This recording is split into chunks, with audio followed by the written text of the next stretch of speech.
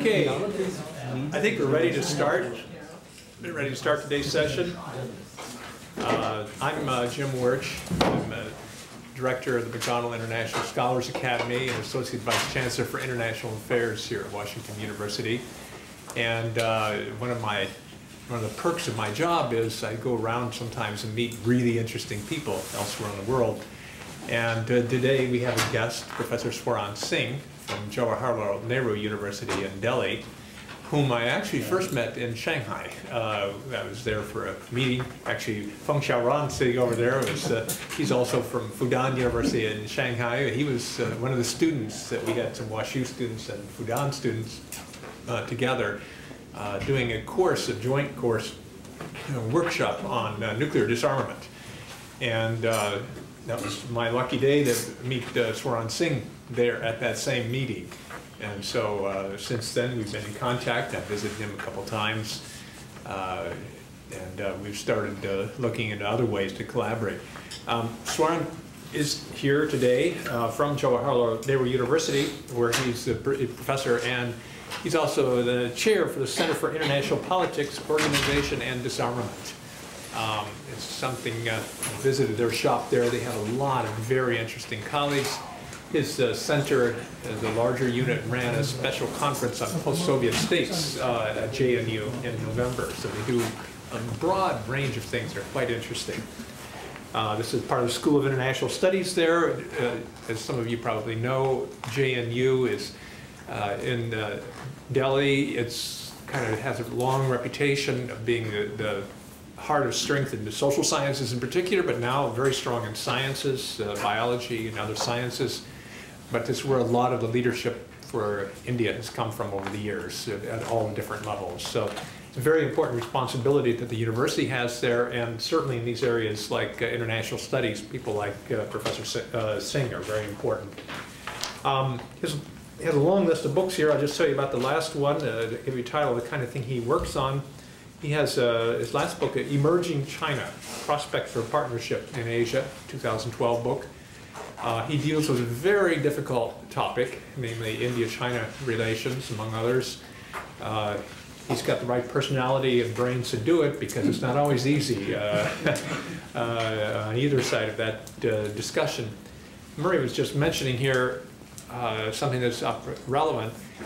He said he couldn't remember in the recent discussions or whatever we're having in the lead up to the presidential election, any mention of India. We don't talk very much about India for being, a 1.2 billion population country, and it's going to be the largest population in the world in a matter of a couple of decades.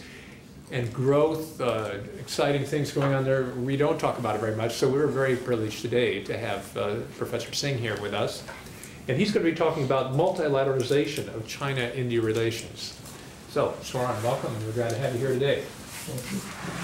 Can I move there? You can move there, yeah. The camera will follow you.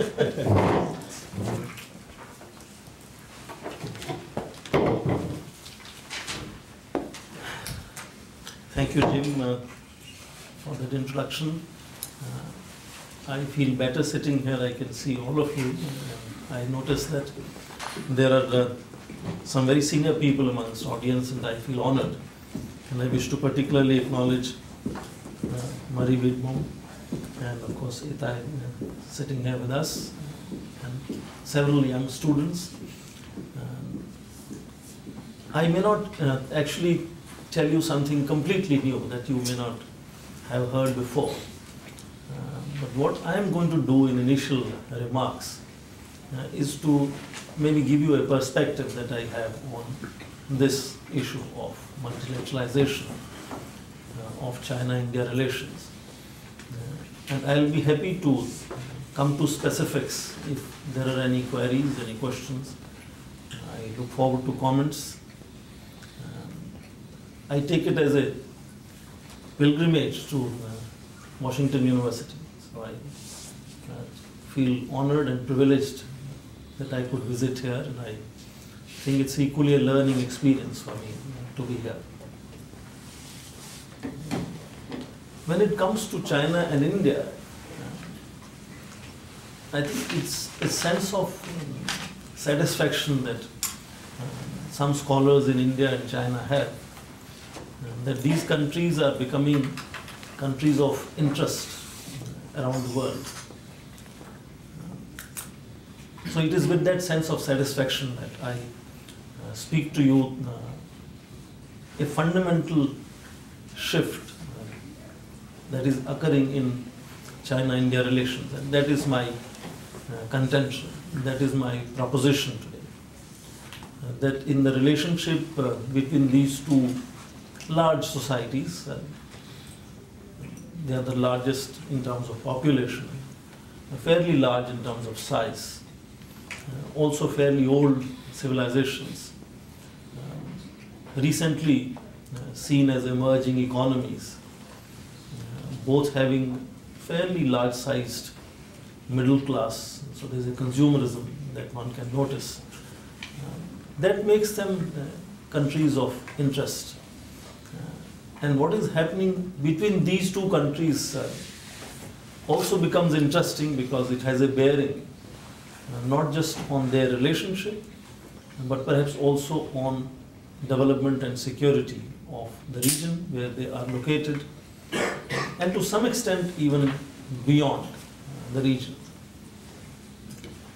Jim mentioned that India is not an issue in presidential debates. In Delhi, sometimes we think it's good. Because normally in elections which are driven by strong core national interests, mention of other countries very often does not come in a very pleasant formulation. And again, immediately that comes to mind are mentions of China. And I would not be really very excited to look for a similar mention for India. So I take silence on India as a positive note as far as presidential elections are concerned. Let me begin by saying that if I were to close my eyes and think of, let's say, roughly 10 major issues that concern our world, our countries today, I will not be able to pinpoint even one where either my state or any state can singularly deal with those issues, whether they are issues of development or security.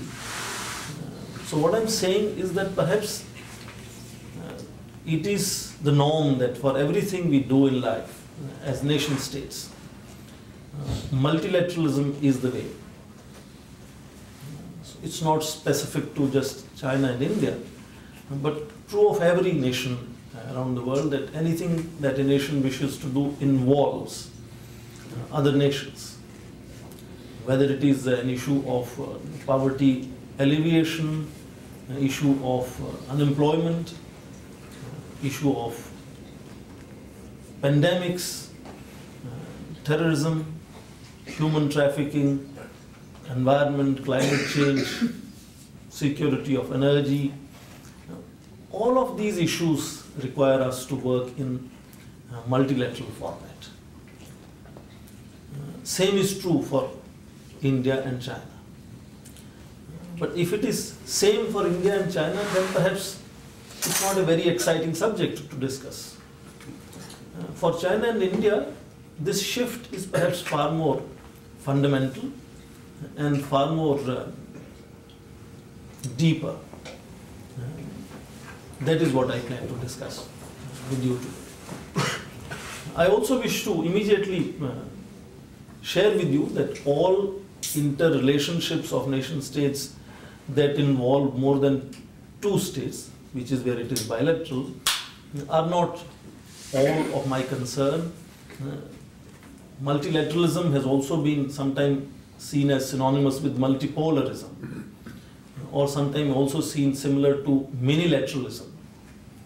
So I am only talking of multilateralism, and just to make this distinction clear for all of us in just 20 seconds, multipolarism was very popular in Cold War times, which is driven by power relationships. Minilateralism is very often defined as agenda focused. There is one singular agenda, and very often one singular power that pushes that agenda. Six-party talks could be an example, where there is a specific agenda and there is a specific power among the six which is pushing how negotiations are to be organized. Much of what is left is multilateralism, which focuses on building institutions and norms, and that is the domain that I wish to focus on, looking at the shift in China-India relationship. Now, what makes this a little bit unique in understanding the relationship is that both China and India, in their own way, were interested in multilateralism all these years. Chinese were part of Comintern at some stage, which is a kind of a multilateralism. India was part of a group called Non-Alignment. But these organizations were not very clearly appreciated and accepted in the rest of the world. There were question marks on what is the agenda, what is the nature of non-alignment, what is the agenda and nature of Comintern organization. That was the kind of multilateralism that these states had followed earlier. We are today discussing the new phase of multilateralism, where China and India become part of international organizations primarily because they become influential actors. Not that they were nice guys, but they are also perhaps relatively influential members of international community. That is what perhaps makes the difference. But at the same time, they become also dependent on international system. We also hear how far India and China are going to be status quoist powers. Whether they are going to change anything in international order or they are just going to preserve international order as it is. Now, in this new phase, both of them come into this multilateral nature of relationship following their economic reforms and their trade-led development models, where they begin to develop relationships with the outside world, especially their relationships in Southeast Asia, East Asia, very interesting examples. Historically, if you look at China and India, there was this scenic influence in Northeast Asia, that is where Chinese cultural influence had expanded, and Indic influence in Southeast Asia. That is where Indian culture and commerce had expanded traditionally. And the buffer in between is called Indo-China. There are, of course, different definitions of what it means. But one of the understanding was that they decided to have a buffer, which is not a very nice expression for countries that I'm talking of, Laos, Vietnam, Cambodia. And therefore, assumption was that their interface now in 90s and later could turn into clash. ASEAN was engaging India through Cold War years as a power that could potentially countervail influence of China. Now, of course, China is a very friendly country for ASEAN now. So their engagement with East Asia is a first example of these powers becoming equal partners, and ASEAN led several multilateral forums were to become the main first area where these two countries will actually become influential players in how deliberations are conducted, how agendas are set.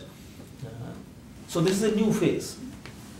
And what it does here very clearly is that it gives them confidence that they could actually see themselves as stakeholders in multilateral organizations, which is very different from how they looked at multilateral organizations before. Assumption was that much of multilateral organizations around United Nations was all big power dominated organizations in which the underdogs, which is again a popular expression here in elections, did not have much role to play.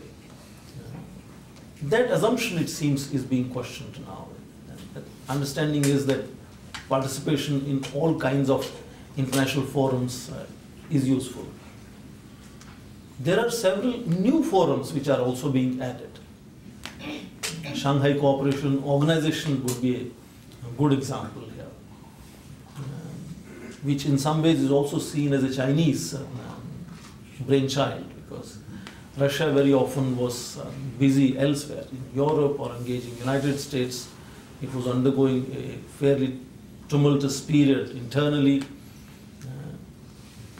This is a kind of a novel or new experiment in multilateralization, where I think China clearly has established that it could have a different way of organizing regional security and regional development. Similarly, they have expanded from there to other organizations.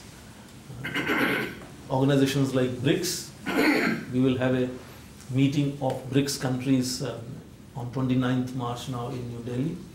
And the last meeting was in China. Or IBSA, India, Brazil, South Africa, Russia, China, India Strategic Triangle, the BASIC organization.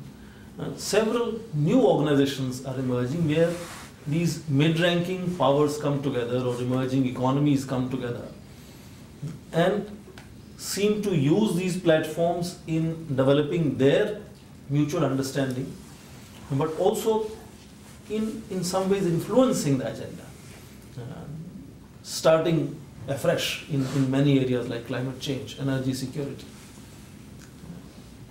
So there is a growing sense of confidence in multilateralism as a way of organizing international relations, and looking at India and China having stakes in those kind of models of international relations. That is a big picture that is visible to us. Now, how is that influencing their bilateral relations? That is an issue that we are discussing. I'll give you a specific example. December 2010 was a very lucky period for New Delhi. Heads of state and government of all 5 veto holding powers visited New Delhi in December 2010, which itself was a recognition of India being engaged very differently. One of them, of course, was Wen Jiabao from China, the Prime Minister. And when 2 Prime Ministers were addressing the media after their meeting, Indian Prime Minister said something very interesting. He said Premier Wen Jiabao had visited New Delhi in April 2006, and since then he was now visiting in December 2010. But meanwhile, Indian Prime Minister has met Hu Jintao and Wen Jiabao over 20 times. Likewise, there could be several other examples. Indian Foreign Minister going to China for first official visit, but his 5th meeting with the Chinese Foreign Minister. One could go on adding these examples.